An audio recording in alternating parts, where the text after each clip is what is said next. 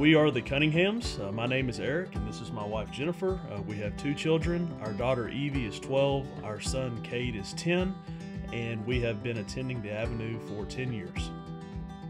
When we first attended the Avenue, we loved the music, we loved the preaching. It was very welcoming, it was very warm. We felt, like we were instantly part of the church. It was one of those things, we got in the car, I think, that right after the first service and was like, this is the place we want to be.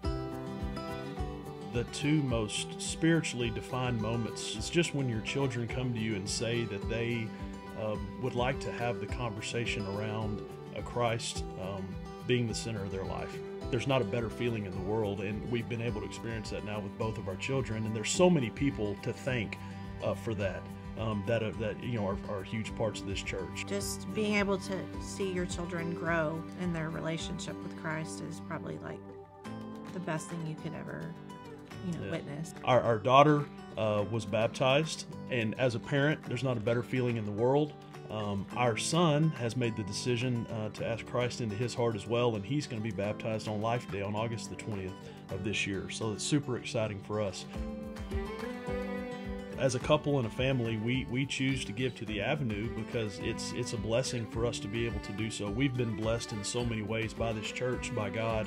So it's very much a blessing. It's a privilege to be able to do that. The church has given so much to us. It's just like, why wouldn't we give back? Why wouldn't we do that? It's just been incredible. God's always blessed us. Like, I know that sounds kind of cliche, The term is faith, yeah. and there's just no other way to describe it. As we think about the vision of Accelerate, I think about the next generation. Our children, their friends, and everyone that comes into this church can see what's going on with our youth groups and the tremendous job that our youth ministers are doing. So that's my first thought is you've got to think ahead to that next generation and the ability to find seats, because this church is moving and growing and God's doing amazing things. And for me personally, as an usher, we need some more seats, and that would certainly be helpful. I mean, I see it at Family Check-In, the amount of families that are first-timers. We've had a tremendous number over the last few months, and so I think that's only going to get bigger and bigger. God's definitely he's pushing Jen and I and above and beyond our typical tithe, and it's a bit scary. There's an expectation there for us to continue to bless, and that means above and beyond our typical tithe. And we've talked about it, we've prayed about it, and we're prepared for that in whatever way that may be.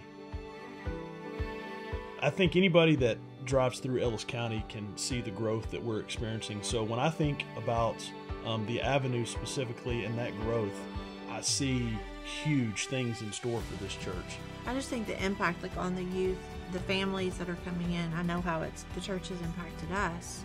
And it's just exciting to know that all the things that we have gotten experienced in this church, that other families are going to get to have that same. There's still so much work to be done. This church has a ton of momentum in this community, but we need to prepare for that growth. And I see that happening. I really do. God's got big plans for this community and the Avenue Church.